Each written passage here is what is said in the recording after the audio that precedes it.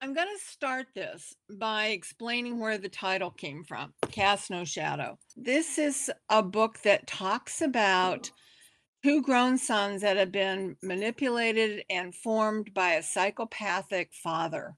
These two young men reach a very, very low point.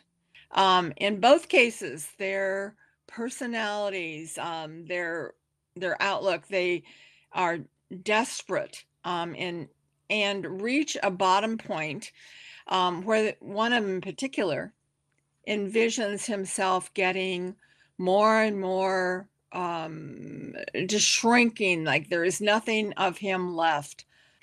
And he envisions himself getting smaller and smaller and smaller as he disappears until finally, in the book, he wonders if he is so small that he will not even cast a shadow.